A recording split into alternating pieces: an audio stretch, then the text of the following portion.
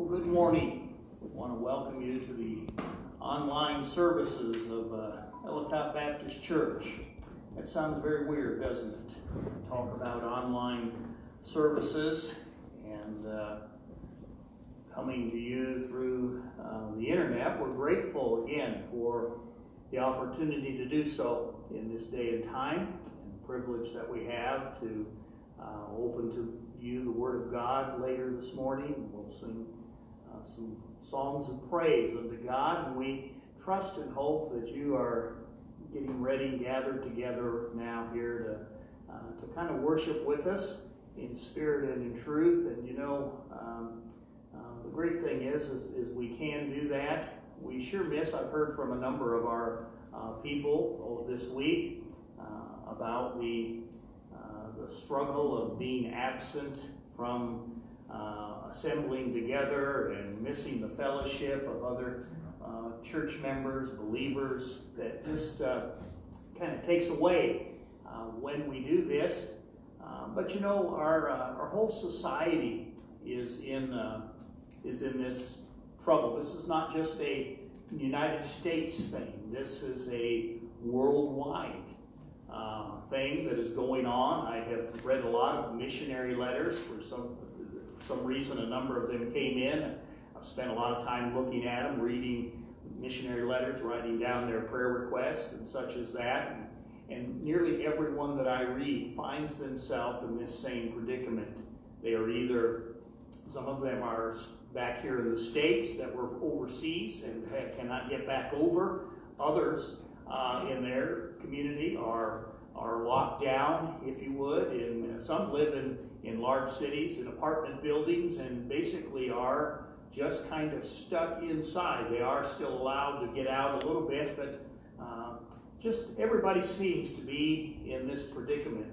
And so we're going to make the best that we can out of this and come together and provide a sermon today as well as some music.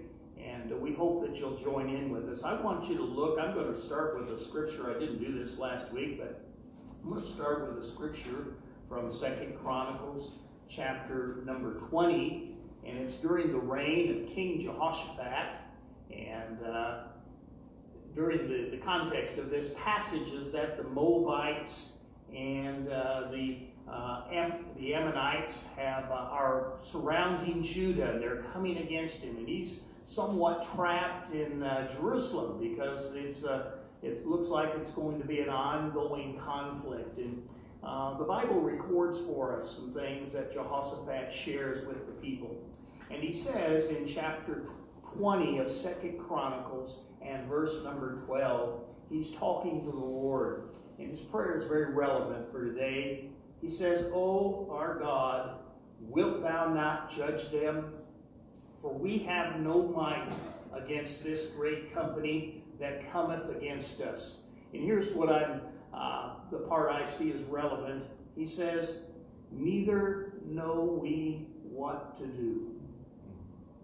And boy, I don't know if you find yourself in that place right now or not, kind of just up in the air, not knowing exactly what's going to happen. And you know, if we dwell upon those things, that'll almost surely defeat us. But notice he didn't stop there. He says, "Neither know we what to do, but our eyes are upon thee." And that's where our focus, we've got to make ourselves focus that way, upon the Lord, upon his word, upon his service. And you'll find that you will have opportunity, even in this situation that you find yourself in, maybe home from work, or most all of us home from work, not a lot to do, but you'll find that God will open you up opportunities of service, of times of worship, of times of prayer. I encourage you to spend a little more, some of the extra time you have, spend it. Get your eyes upon him, and one of the ways you do that is through his word and in prayer to him. And so this morning we want to get started, and we're going to begin with some singing. So Brother Craig is going to come. Well, you happen to have one of the hymn books that we use here. We are using, I'm trying to get the name of it, Living Hymns. You can turn to Song 155. We're going to sing the song, if not, it'll be projected on the screen there. The song At Calvary, Song 155, if you happen to have Living Hymns.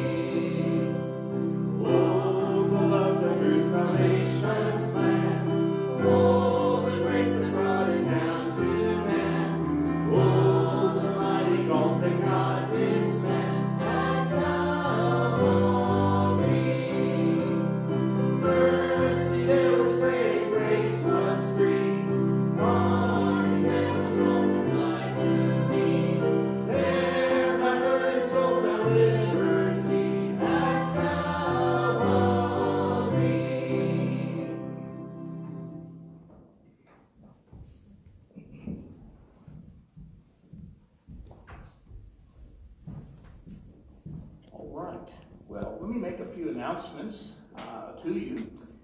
Looks like for another week we will still be with online services only. And so I think for sure that will go through next Sunday as well.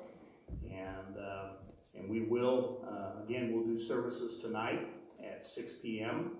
and then again Wednesday night at 7 p.m. And then we will be online next week again. And we'll keep this service time at 10 o'clock for next week. But I hope to be able to provide some Sunday school classes for all our age groups this next week. And I hope to be able to have some of our Sunday school teachers, Mrs. Ankrum and Brother Woy and Brother Wilson, Brother Craig, and we will have some services that we will have a Sunday school lesson, age appropriate, and we'll try to get those videoed and put online so that individuals can watch them and that we can go this way. And so that's our goal for this next week, that we can do that. Brother Craig's going to preach again for us on Wednesday night, and I believe he's going to continue on in the message he began last Wednesday. That following Wednesday is kind of what it looks like. I believe our president had said he would like to, he's kind of shooting towards Easter. We'll see, that would mean we'd still have to do another Wednesday online. And I believe that not this Wednesday, but the following Wednesday, what we'll do is we'll go back to what we've been doing concerning the ABCs of Christian growth. And so we will not do that this Wednesday, but a week from this Wednesday, we will be on the letter H, the Holy Spirit. And we will do a lesson on the Holy Spirit that Wednesday night and kind of go through the ABCs of Christian growth. And depending on how this works, we'll see what we can do, even with truth trackers and youth group and things along that line, and we'll see how this works out. But at least for next week, we want to be able to offer you some age-appropriate Sunday school classes for your children and for your young people, and try to keep them plugged in with their classes as best we can. And we're gonna try to do that, okay? And so let me give you some prayer requests if I can. There's a family called the Torres family. The Wilsons know, and the husband and wife have both tested positive for this virus.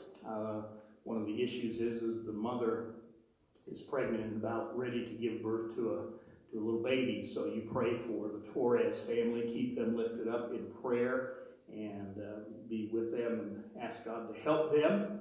Also, we had a brother here a year ago or so. His name's Jonathan Mislin, and he's on his way to the Philippines. And I read from his letter this week that his dad, Mike Mislin, who's also a missionary in the Philippines, has been diagnosed with cancer, and a pretty aggressive case of cancer. So if you'll remember Mike Mislin, also heard from Brother William Aya, and if you will pray for him, he's got some physical issues that he needs help with and has been down for a couple of months. They also find themselves in a position of being pretty much in lockdown and not able to go very many places.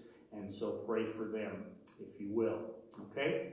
And let's remember, pray for our president, our vice president. Pray for wisdom for him and for understanding. Remember, ask God for protection upon our medical people and things like that. They seem to be high at risk, and help us to keep our eyes focused upon the Lord, not so much focused upon this coronavirus thing, although it's pretty tough if you just watch TV. You can't hardly do that, or listen to radio. You're almost going to have to shut some media off, I think, to get your head clear.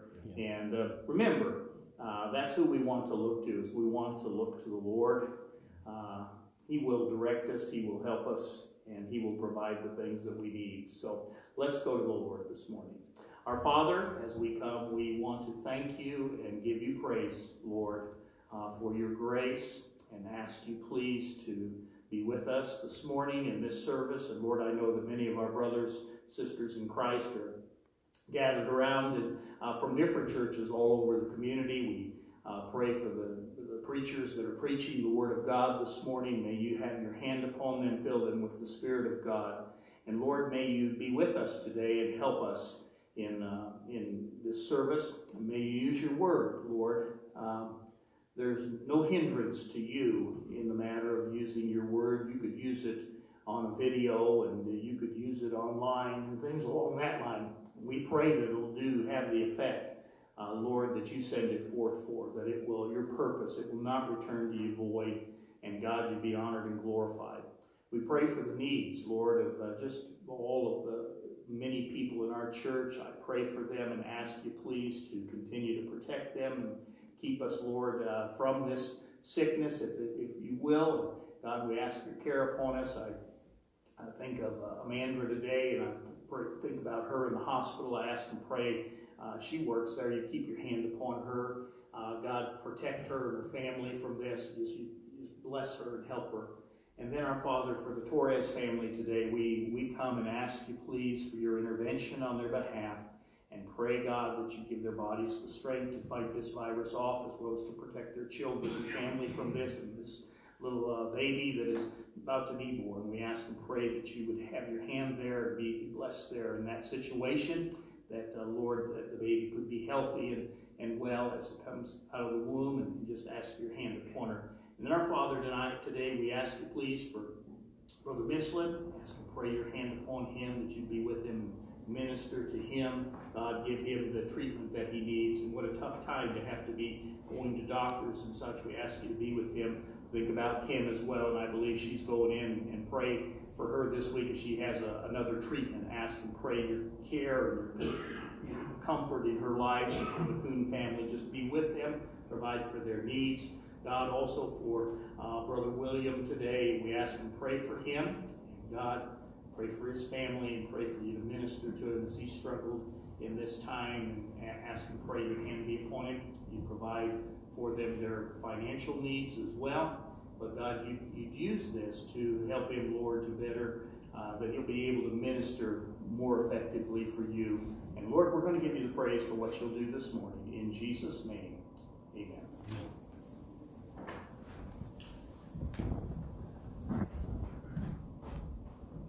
All right, we're going to turn in our songbooks to Song 320, In the Garden. Again, the words will be projected up there.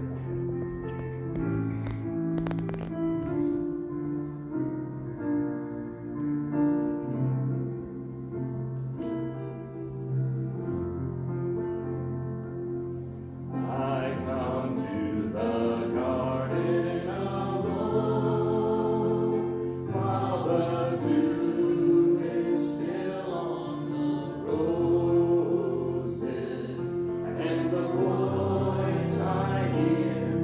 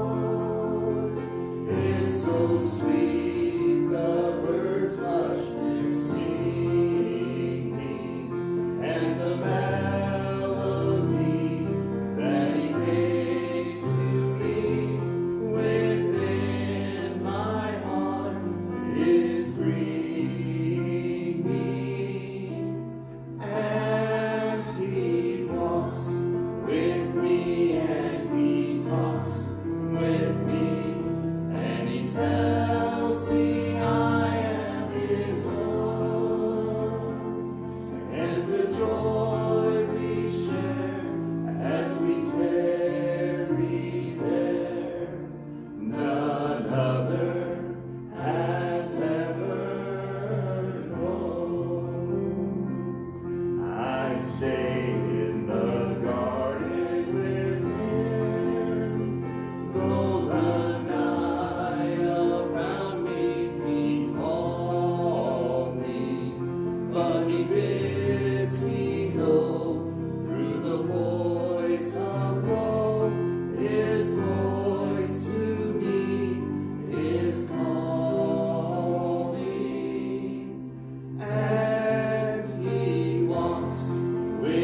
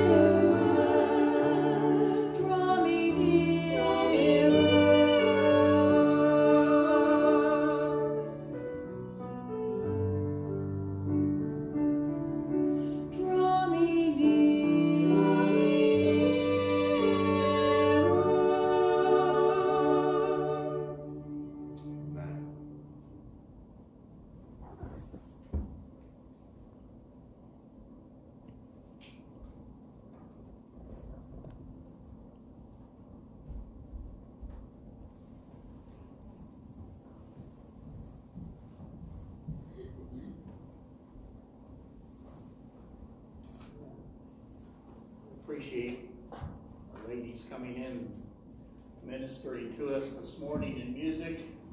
We are practicing social distancing, and that was kind of a joke, but I don't know if you're laughing at home or not. You could have your pick of any pew in this place if you were here today. Yeah. And we're going to be in the book of 1 Samuel this morning. So let me invite you to turn in your Bible there, if you will, 1 Samuel 23. And at this time, I'll dismiss our juniors to junior church. Oh, at this kind of, I wanted to see if Hank would run to his bedroom at home. And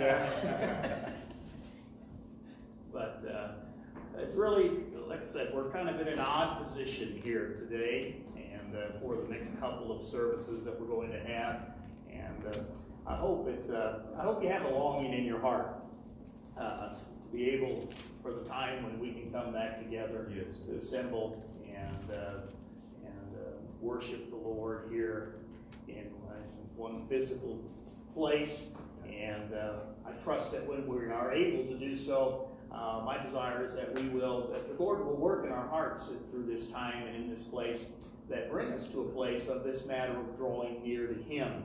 And that we will recognize how many blessings that we have, and what a blessing it is to be a member of a New Testament church. What a blessing it is to be able to do so. And you know, we're kind of missing that, and don't have that opportunity in the same way that we do. We're missing the matter of assembling, going out and talking to people about Jesus Christ. And you know, very often what happens is we get in a rut and we kind of take those things for granted, and sometimes we're not the witnesses we ought to be. But I want you to know there is a world out there that is very, very fearful and very scared. And you know, I find myself very paranoid. Sometimes I get a little scratch in my throat, and you know, I want to take my temperature. The thing is, we don't have a thermometer, so I can't do that. I just put my hand up here. I'm not supposed to touch my face, all of those things. But hey, you know, you can really get dwelling on the wrong things if you're not careful. And so let's look at 1 Samuel chapter 23, and we'll begin in verse number 1. I'm not going to read the whole chapter at this time, but we're going to try to go through most of this chapter, an account in the life of David. And it says in verse number 1, we'll read the first 5 verses. Then they told David, saying, Behold, the Philistines fight against Keilah, and they rob the threshing floors. Therefore David inquired of the Lord, saying, Shall I go and smite these Philistines? And the Lord said unto David, Go and smite the Philistines, and save Keilah. And David's men said unto him, Behold, we be afraid here in Judah. How much more then if we come to Keilah against the armies of the Philistines? Then David inquired of the Lord yet again. And the Lord answered him and said, Arise, go down to Keilah, for I will deliver the Philistines into thine hand. So David and his men went to Keilah, and fought with the Philistines, and brought away their cattle, and smote them with a great slaughter. So David saved the inhabitants of Keilah. And so as we look at this time in the life of David, the great king of Israel, he is not king yet, but he has been anointed king. As a young man, Samuel came and anointed him with oil. He is God's choice for the throne. But King Saul is the one that is on the throne at this period of time in David's life. And where we find David at this time, we find him on the run from King Saul. David has already defeated Goliath, won a great victory for the Israelites. He's become very popular in the land of Israel, and that popularity caused great jealousy and envy from King Saul. And Saul began to persecute him, so much so that he was doing all that he could in making an attempt to destroy and kill David. And so David finds himself on the run. And he's in the land of Judah, in the wilderness, really fearing for his life. He had to leave where Saul's kingdom. He had to go from there. In the previous chapter, chapter number 22, Saul has even attacked all of the priests. In fact, he has killed all of the priests but one, because David had stopped off at the temple or at the tabernacle, and there he had received some help from one of the priests who did not know he was running from Saul. David did not tell him. But Saul has kind of lost his mind and is hunting David like a dog.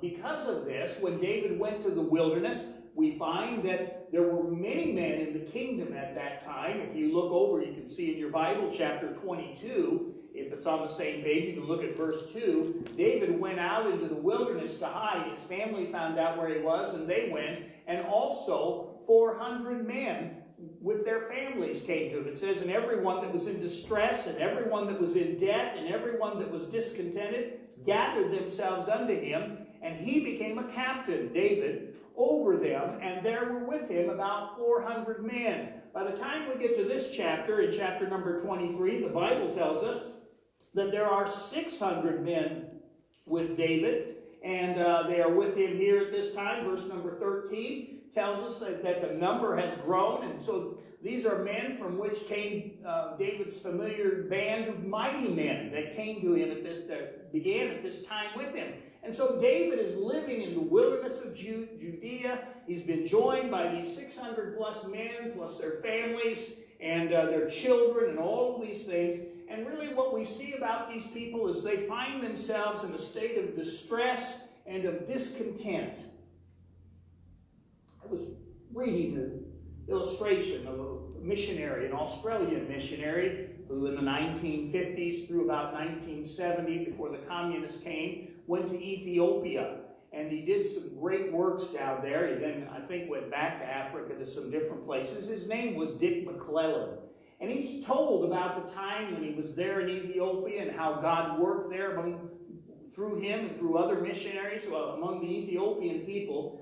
And he said in that country they had come together and they held a conference, a Bible conference down there. And they called the believers from all over, and they gathered for this conference and began to preach to them. And one of the emphases of that conference was that they were challenging the young men of Ethiopia to give themselves to missionary service, and specifically missionary service to the other cultures that were found there in the land of Ethiopia. They wanted these men to go out into these villages to the other tribes of Ethiopia and preach the gospel to them. And after one of these services, Missionary McClellan stated that about 20 young people stood because they'd been asked to in the invitation. And they stood and they committed themselves to say that they were willing to go. They were willing to go be missionaries, to go reach the people of Ethiopia with the gospel.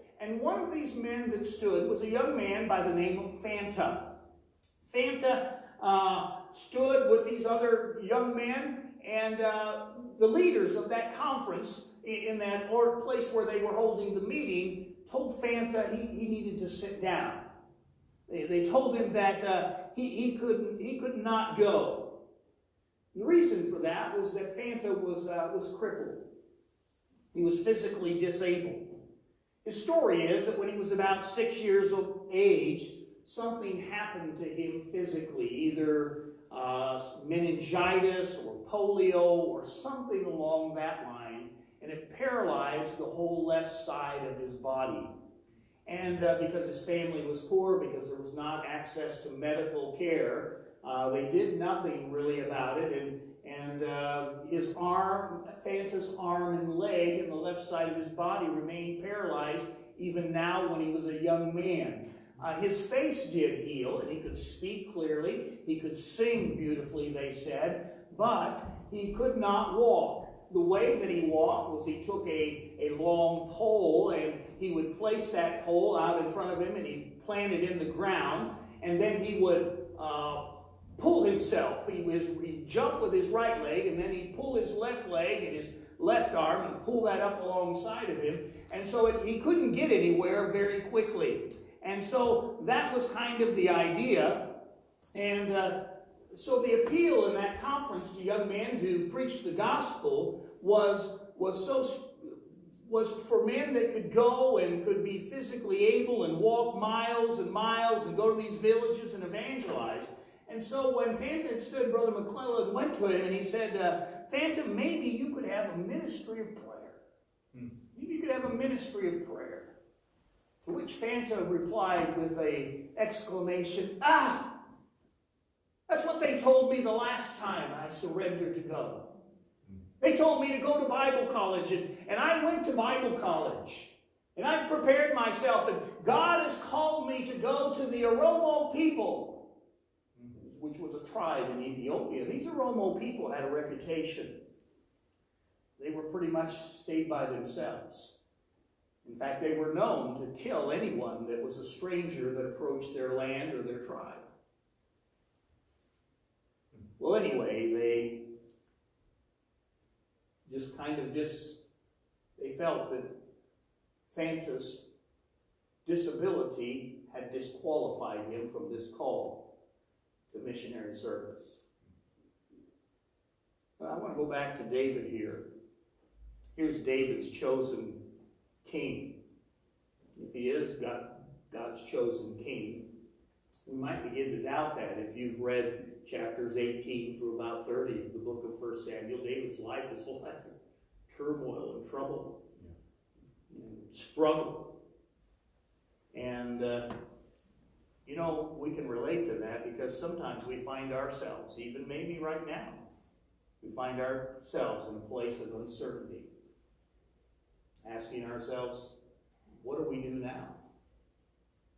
And so from this chapter in 1 Samuel, in the life of David, I see an example of what we do in times of uncertainty, of discontent and distress.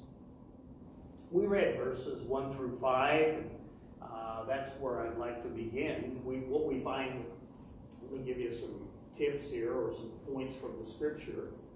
One of the things you can find that you can do in times of uncertainty and of trouble is this, is you can serve the Lord. And we find here that David serves the Lord.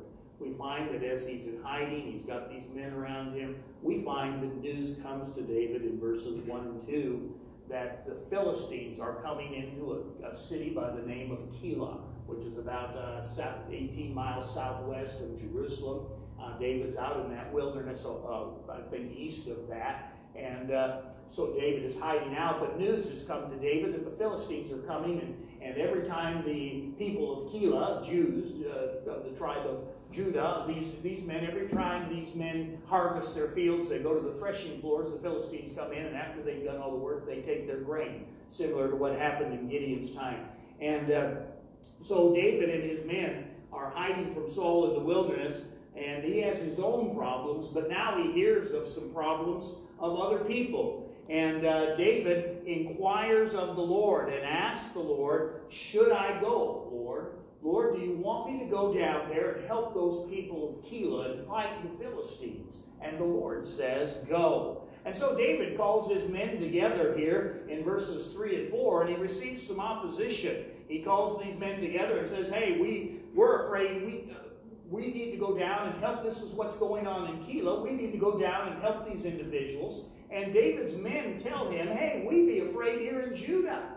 How much more if we go out and try to help them? If we uncover ourselves, Saul's hunting us. We can't be doing that. And so what we find is that David then turns around and he goes back to the Lord in response to this questioning. He goes back to the Lord and he inquires yet again in verse number 4 in response to the men's fear. And the Lord says to him again, arise, go down to Keilah, for I will deliver the Philistines into thine hand.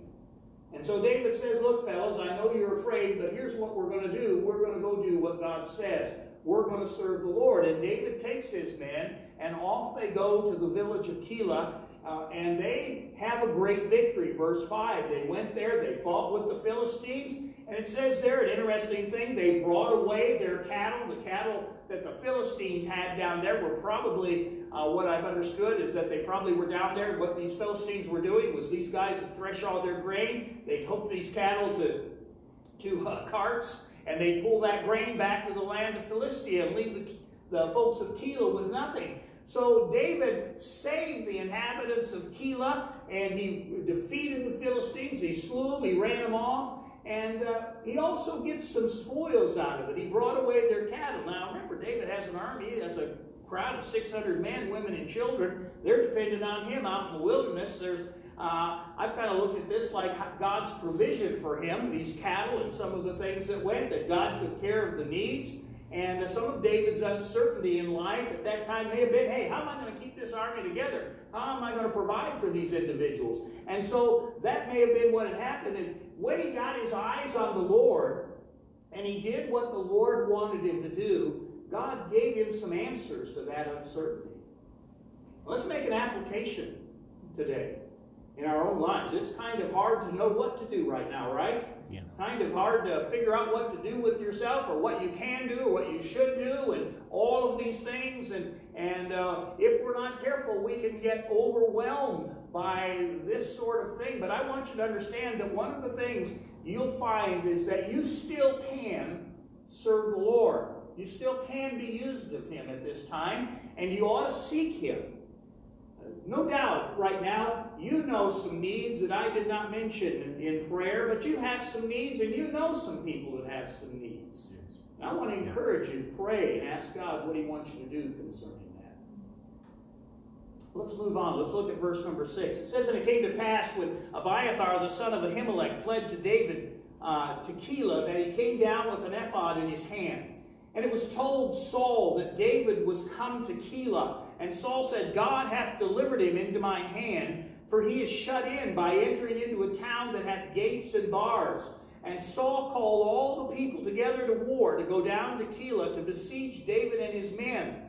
And David knew that Saul secretly practiced mischief against him. And he said to Abiathar the priest, bring hither the ephod. Then said David, O Lord God of Israel, thy servant has certainly heard that Saul seeketh to come to Keilah to destroy the city for my sake. Will the men of Keilah deliver me up into his hand? Will Saul come down as thy servant hath heard? O Lord God of Israel, I beseech thee, tell thy servant. And the Lord said, he will come down. Then said David, will the men of Keilah deliver me and my men into the hand of Saul? And the Lord said, they will deliver thee up. Then David and his men, which were about 600, arose and departed out of Keilah, and went whithersoever they could go. And it was told Saul that David was escaped from Keilah, and he forbare to go forth. Well, as David begins to serve the Lord, I want you to understand that not only does he find some things to do, but I do want you to understand that his anxiousness increased. The uncertainty was added. The things that were going to happen were added. And, you know, sometimes we think, okay, I'm doing what's right, but things don't seem to be straightening out here. I just want you to know that's a pattern sometimes in the life of a believer. God never promises you if you'll serve him and do everything's going to be rosy and there will be no problems. What we see here is anxiousness increased. First of all, we see that Abiathar, the son of Ahimelech, fled to David to Keilah. Abiathar was the priest. He was the son of the priest. He was the only priest left at this time, which made him the high priest. And you can read about that in chapter 22 this afternoon if you want to look that up. But what he did was he brought some things. He brought an ephod with him when he came. And it seems that he came to Keilah to be with David to this area. And so what he did was David called for Abiathar. The bad news of Saul's madness and Saul coming to try to hunt David and his men down as they were coming. Look, what a problem when life is uncertain is that life goes on. Sometimes the intensity, it seems to increase in life when it goes on. You know, if you're not in fellowship with God today, if your priorities are not in the right place, him and his kingdom first, you can get overwhelmed. Yeah. And what happens when that happens is you make bad decisions. Yep. You make bad choices when you're overwhelmed and you're not in right relationship with God. And so not only do we see that David serves the Lord, but here we see that David seeks the Lord. Mm-hmm. David, if you would, he's drawing nearer to God. He wants to draw close to God to find out what it is he ought to do at this time. It says in verse 9 that David knew that Saul secretly practiced mischief against him. Saul had gotten news that David was hiding in Keilah, and he believed. You look at Saul, look here. It says in verse number 7, and it was told Saul that David was come to Keilah. Now watch this.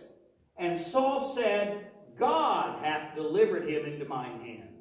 Whoa. Here's King Saul. King Saul hasn't been right with God for a number of years here in the book of 1 Samuel. And yet as he finds David, which he believes he's got him trapped in a city with walls and gates, he thinks he can go sneak up on him. He believes God has delivered David into his hands. He believed the Lord was working to set David up. You know, you can be very deceived if you're not careful and you're not walking with God. Yep. And Saul had gathered his armies together to come to Keilah, and here David calls for Abiathar, and he asks him to bring the ephod with him, and he seeks him through word and prayer. I've got a quote here in my notes from a man by the name of Alan Redpath. He used to pastor years ago at Moody Church. He was an Englishman. He said this. He said, we learn a principle here from David. He said, if you begin with God, your enemies grow small. If you begin with the enemy, you may never reach God. Boy, that's a good thought for today. Let me read it to you again. If you begin with God, your enemies grow small. If you begin with the enemy, you may never reach God.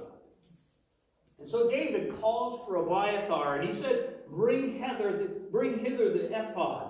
The ephod was a garment that the high priest wore. It was a sleeveless garment that went on over his inner garment, and he wore that, and he wore it when he went into the temple to go in and minister before the Lord in the holy place and in the Holy of Holies. And attached to that ephod was a breastplate that contained 12 stones, and each one of those represented the tribes of Israel. And many believe that inside that breastplate, or inside that ephod, was an inner pocket, and in that inner pocket there were two stones called the Urim and Thummim. And you see these came from Exodus chapter 28. You can read about these things there. But the Urim and the Thummim, the words mean, we're really kind of uncertain about what they were, but they mean lights and perfections. And they were connected with the priest discerning the will of God in certain for questions. And we see it used in the matter of Joshua, that it would be used in the life of Joshua when he would determine whether the Israelites would go in or come out and things like that. We see it even later on in history that when the people of Israel came back from captivity, some of the priests, their genealogies were questionable, whether they could actually be priests, whether they were actually Levites, and it was said that they should wait to partake of the holy things until the Urim and the Thummim were questioned. And the idea was of this Urim and Thummim was the priest would take those, and some way or another you could ask of the Lord a yes or no question, and those Urim and Thummim, those lights of perfection, would give an answer concerning the will of God. And so David, that's what we just read, David had heard that Saul was going to attack Keilah. He inquires of Abiathar and the ephod to determine what God's will is. Now listen, David didn't have access to written scripture. You have the Word of God. Amen. You have access to the throne of God to determine the will of God for the situations of life. There are many things in the Bible that God has spoken on. You know, salvation is, God's not willing that any should perish, but that all should come to repentance. God wants you to be sanctified. He wants you to be holy. 1 Thessalonians chapter 4 and verse 3. God wants his people to be led, filled with his Spirit. Ephesians chapter 5 and verse 17. We know that it's God's will for us to give thanks in everything. 1 Thessalonians 5:18. We know that he wants us to live holy. That is God's will. 1 Peter 2:15. And we know that can include suffering. 1 1 Peter 4 and verse 19. Those verses all speak about the things concerning the will of God. You know, you have ways to discern the will of God, and that is this. Scripture, Romans 12, 1 and 2. By the renewing of your mind, you may prove what is that good and acceptable and perfect will of God. And supplication, prayer. Romans chapter 8 and verse number 27. As you go before God, the Spirit maketh intercession for us according to the will of God. And so those are things, just a side note in that sense, that may be a little mysterious, talking about that ephod. But David is seeking the will of God. And you ought to seek the will of God as well. But you're not looking for signs and things along that line or circumstances. You're to search the Word of God. You're to seek God in prayer. And God will make clear what He wants to do for you. But notice, as he does those things, he asks, is Saul going to come? If I stay here, is Saul going to come? And God says, yes, he will. And then he says, well, these men of Keilah, whom we've just delivered from the Philistines, will they turn us over? And God says, they will turn you over. And the will of God is revealed to him.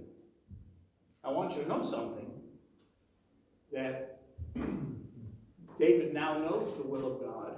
God has shown him what's going to happen, but action is required. What I mean by that is that sometimes we treat the will of God like this. We say, hey, you know what's going to be? It's going to be. Wait a minute. Wait a minute. That's often fatalism. Yeah, that's true. That's not... See, if David and his men had stayed there, God had already said, hey, this is what's going to happen to you. And so it says in verse 13, when David and his men found this out, it says David and his men, which were about 600, arose and departed out of Keilah. And they went whithersoever they could. Boy, it caused great discomfort. I take it to mean they kind of scattered because they were at odds. And so they didn't all meet back together for a time yet. They just went wherever they could and make things work for them. But what it required was some action on their part. And you know, when you know the will of God in your life, you know the will of God from the Word of God, you need to act upon the will of God. Yeah. You know, David served the Lord, and David sought the Lord. And if you'll do that, what I want you to understand is that even in times of uncertainty, and even in times of bad circumstances, God will strengthen you. God will strengthen you. And here we see that in verses 14 through 29. That as David served the Lord, he went in obedience, he sought the Lord to ask if he should go help these men of Keilah. Look, David didn't have to do that. He could have just sat there and taken care of himself and his men. But David sought the Lord. Should I go? And God says, go. And he goes and he helps them. And then he finds that as he gets there, Saul has seen this as an opportunity to take advantage of him. And David, before he does anything, he seeks the Lord. You know, while Saul was plotting, David was praying. And David was depending on the Lord. And I want to encourage us that at this time, we kind of do those things. You just don't take everything that is going on in the media. Don't allow that to rattle you in that sense. You seek the Lord concerning that. But as David does so, we find that he's back abiding in the wilderness, but we find that the Lord is going to act on David's behalf and to help him in this time of uncertainty. He's not going to fix everything, but God is going to help him. So look with me here at verse number 14. It says, and David abode in the wilderness in strongholds and remained in the mountain in the wilderness of Ziph. And Saul sought him every day, but God delivered him not into his hand. Amen. And David saw that Saul was come out to seek his life, and David was in the wilderness of Ziph in a wood, and Jonathan, Saul's son, arose and went to David into the wood. So first of all, what we see is David is strengthened by the Lord. He is strengthened by God's power. All right? Through God's power, God enables David at this time. It says in in verse number 14, the second part of it, it says that Saul sought him every day, but God delivered him not into his hand. And listen, this tells us about the intensity of the battle. Every day, Saul sought him. And it had to be tough. and it had to weigh on David. But I want you to understand something. It didn't matter because God had protected David. Saul, though he sought David, had no means to seek the Lord and his will, and could not find David. He could not get to him. Why could Saul not ask the Lord? You know, he thought the Lord had delivered him, but Saul has no means to seek the Lord because Saul has killed the priest. Saul has no high priest. But Abiathar had fled to David, the high priest. He's the only priest left. He had fled to David, and he had brought with him the ephod. And that had kept David a step ahead of Saul. Saul has no high priest, but David does. And David understood the mind of the Lord. Saul thought he would trap him, but he couldn't do it. So you say, what does that have to do with me? Well, you have access to the high priest. Yeah. You have access to God in this time. The book of Hebrews 4 and verses 14 through 16 tells us this. Seeing then that we have a great high priest that has passed into the heavens, Jesus, the Son of God, let us hold fast our profession. Why do they have to hold fast their profession? Because they're wavering. They're in a time of trouble and uncertainty, but the writer says, hold fast. Look, don't cast aside what you know to be right, what you know to be true. He says this, for we have not an high priest which cannot be touched with the feeling of our infirmities, but was in all points tempted like as we are, yet without sin. Let us therefore come boldly unto him for what purpose? That we may obtain mercy and find grace to help in time of need. Listen, in the same way that David had access to Abiathar, the high priest, and could discern and understand the will of God and get direction, you as well. If you are a believer in Jesus Christ, you have access to the throne of mercy through Jesus Christ, and you are promised that you can obtain grace to help in time of need through your high priest. Listen, no matter where you find yourself today, in all your confusion and all of your anxiety, I want you to understand something. You have access to God, and you have access through Jesus, your high priest. And if you have all kinds of other things going on, and you are worried about all sorts of things, if you have that one thing, you have the thing that matters more than all else. Amen. Amen. All else, you have access to the very throne of God right now today through Jesus Christ. Yep. And we should be taking advantage of that. Notice how it worked. I read you the first part there of verse number 16. David's hiding out in the wilderness. He's in the woods specifically. And it says there in the first part of verse 16, and Jonathan, Saul's son, arose, and he went to David into the wood. You see, as David was out in the woods, Jonathan, Saul's son, came to David, and he found him. How come Saul, who was in that same wilderness with all of his spies and all of his troops, couldn't find him? The answer is because you have access to the priest. You have access to the Lord. See how God works. Saul couldn't find David, but Jonathan could. Jonathan could because of his relationship to the Lord. So we see David is strengthened by the Lord through God's power.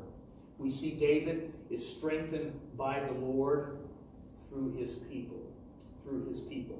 The Bible says there, look with me again at verse 16, and Jonathan, Saul's son, arose and went to David into the wood. I didn't read you the last part of the verse on purpose because we'll notice what it says that Jonathan did when he got there, and strengthened his hand in God. He strengthened David's hand in God. In a sense, I think we could make application that what Jonathan did when he came to David was he came to him and he took David's hand and he placed it in the hand of God. And in that sense, what I mean by that is this. I believe that what Jonathan did was he reminded him of what God had promised him. He reminded him of the promises of God, of His power, of God's strength, of God's ability. And he encouraged David in the Lord. Look at verse 17. And he said unto him, Fear not, David, don't fear, for the hand of Saul my father, watch this, shall not find thee. How can Jonathan be so confident? Because he knew the promises of God to David. Amen. God had already anointed him and said, This is my king. Well, David's not even 30 yet. He's in his mid-20s. He's a young man with a lot of responsibility. But Jonathan says, My father will not find you. Will not find you. And thou shalt be king over Israel, and I shall be next unto thee. And he says also, my father. He shares a little personal information. My father knows this too, which explains some of my father's actions. But Jonathan came and he strengthened his hand in God. He reminded him of the promises of God. Let me ask you a question here. We talked about serving the Lord. Does God use us to encourage His people who are in troublous times? Yeah. Now, before you say yes, probably too late, I want you to understand what would have happened to Jonathan had he got caught leaving the woods there by Saul's men. Think they'd have tortured him? Try to find out where David was at? You think it might have cost Jonathan his life? Yes. Hey, listen, sometimes serving God, ministering to God's people, strengthening the people of God, there's a price involved with that. There's a cost. Are you willing to pay a price to encourage the people of God? Let me ask you something. Have you ever written a letter to one of our missionaries? A personal letter? To an absentee from somebody that's been gone from your Sunday school class for a time? You know, let me tell you something right now. It's just a way you could minister right now. Think of 2 or 3 people that you miss in the church, or 2 or 3 folks you think, hey, you know what? I haven't heard much about them. You haven't heard, and send them a card in the mail.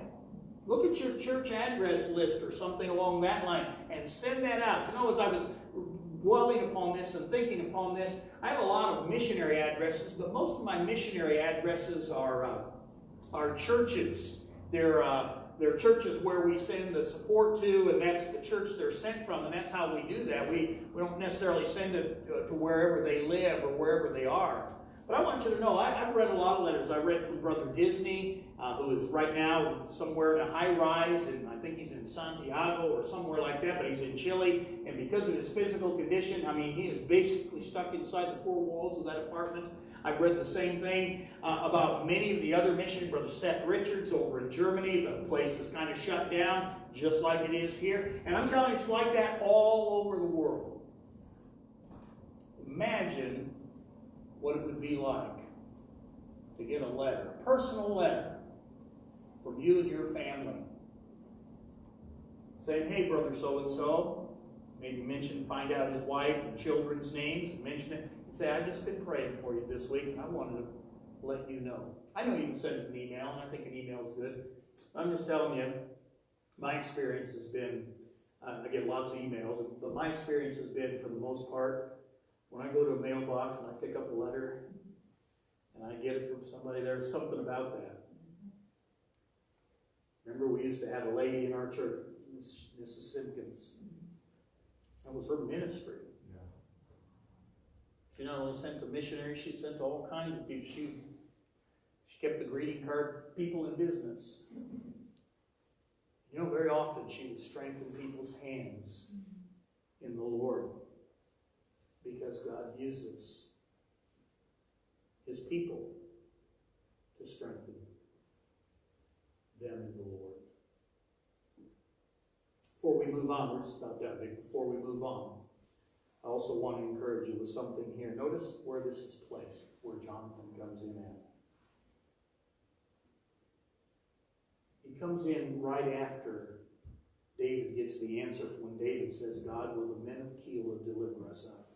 Yes. And God says they will. Yeah.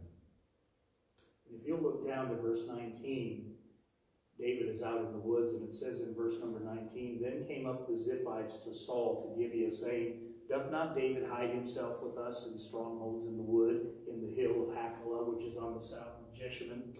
Now therefore, O king, come down according to all the desire of thy soul, to come down, and our part shall be to deliver him into the king's hand. These Ziphites, David is in his homeland.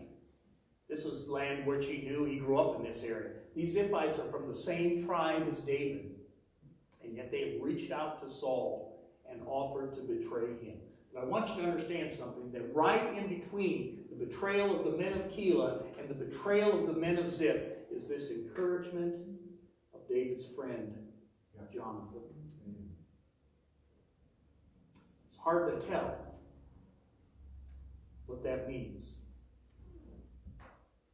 It's a beautiful thing that God, in between these two experiences of hardship, men willing to turn on David, Jonathan comes and reminds him that God's still with him.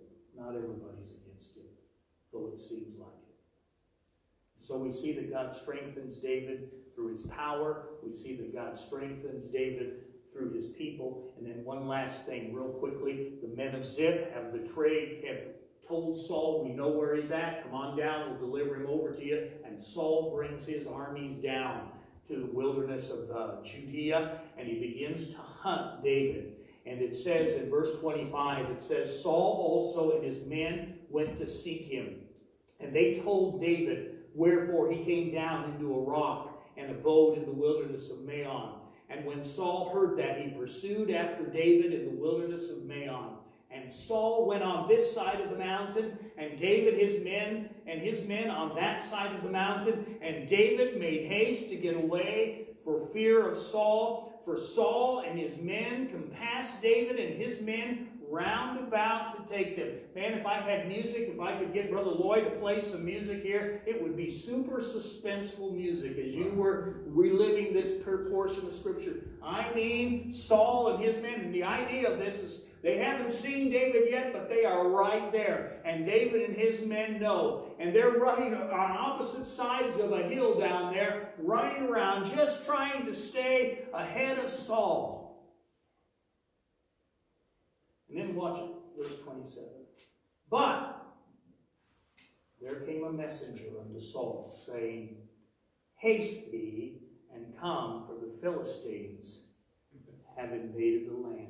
What I want you to see is that right at that moment, it almost seems like it's just, if it was a movie, it'd be just to go around that next clump of trees, and there would be David and his men, and the army is there, and all of a sudden Saul's cell phone rings.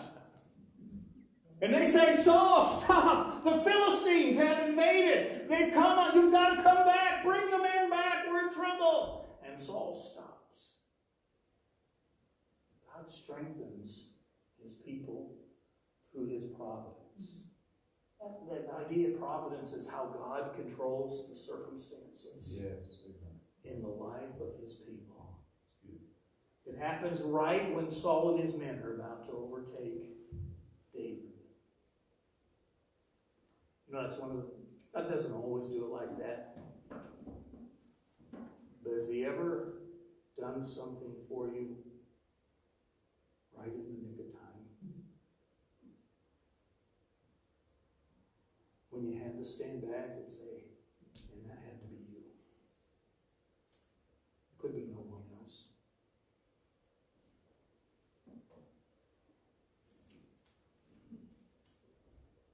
Listen, what the writer of 1 Samuel is trying to tell us here is this. You should respond to this God. Yes, he's done it for David, but he's done it for you. You should respond to the God who works like this in the lives of his people.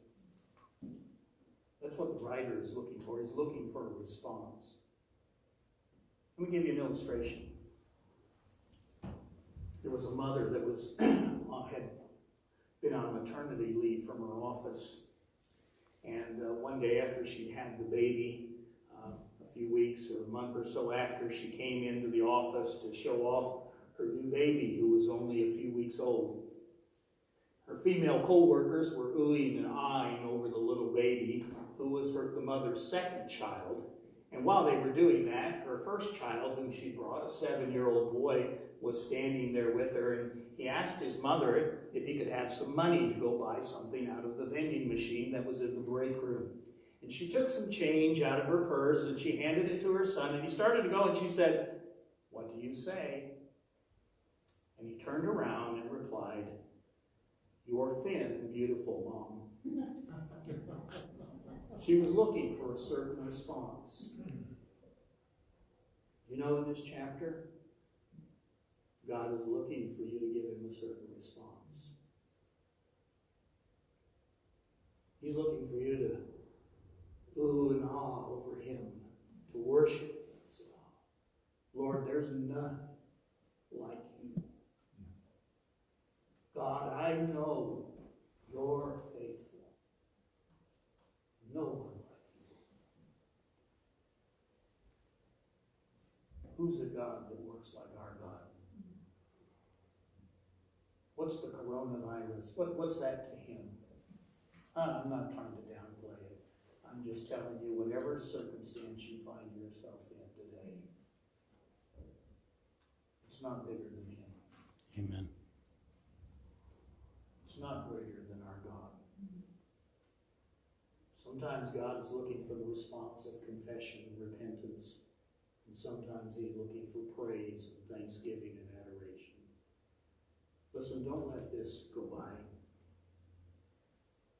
God has spoken to your heart. You respond to him. You give him the response he's looking for in your heart with your mouth. You honor him. Before I go, I want to go back to the guy I was talking to you about at the beginning. His name was Fanta. Fanta ended up going to that tribe, that Oromo tribe in Ethiopia, the ones that killed strangers and were very ferocious. He ended up going on his own because the missionaries just said, "Hey, you can't go." The trip to where the tribe lived was normally a 2-day walk from where they were, but it took Fanta 5 days to get there. And as he struggled along and went, and it came upon it, when he came up upon these people, a group of these people that were taking care of their cattle, this fierce warrior tribe, was he found out that they did murder strangers. But they honored people who were crippled.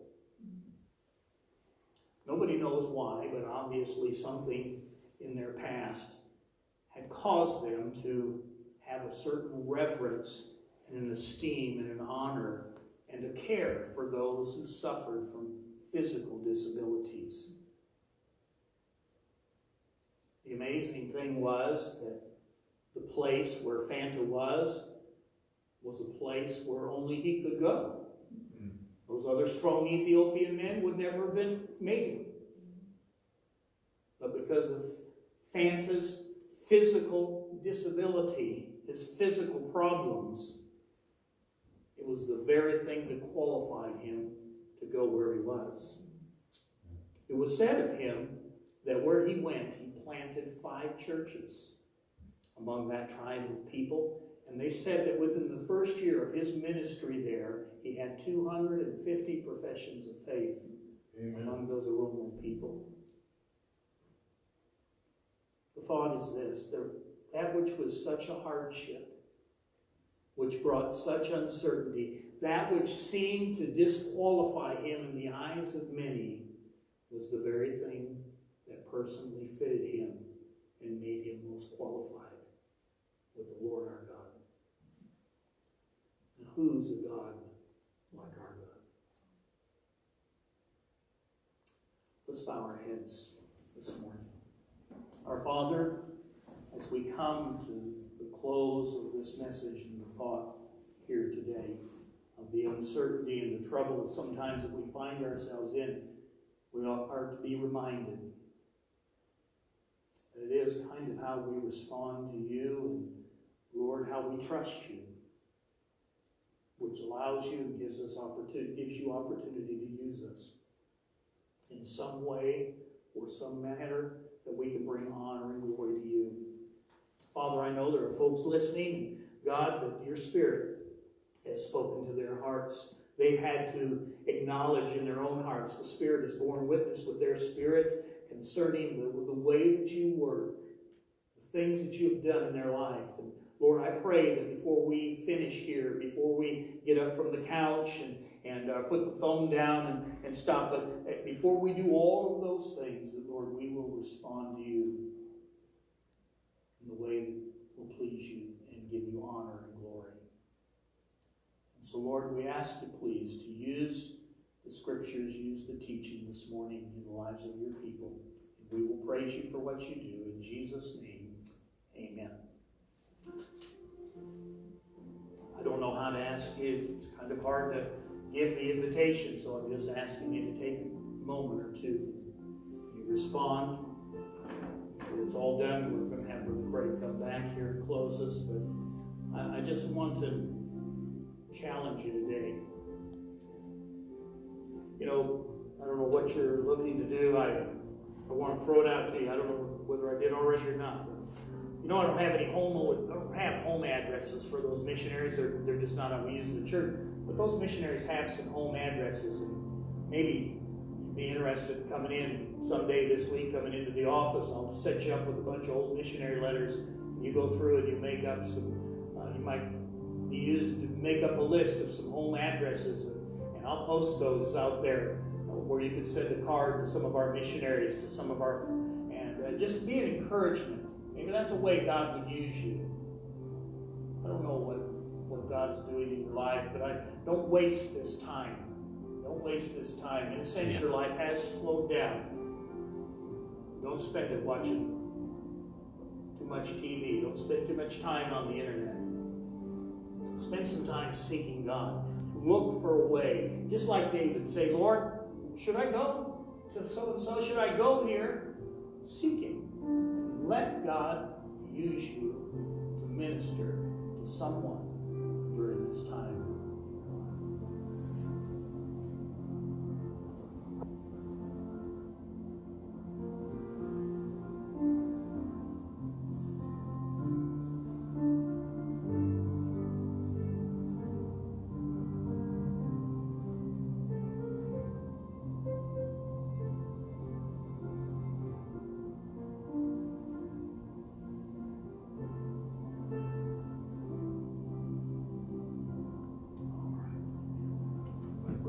Back to close us with our song and close us in prayer.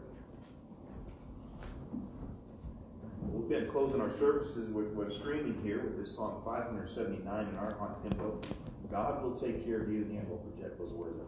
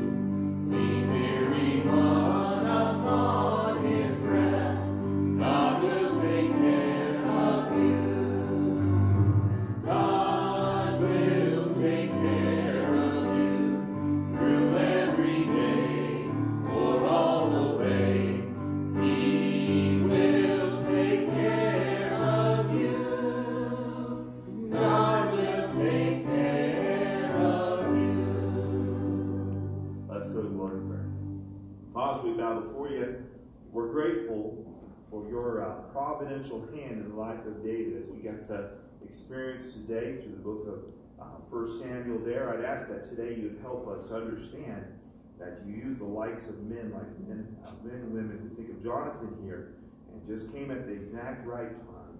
Lord, you just sent him, and he was the right encouragement to David.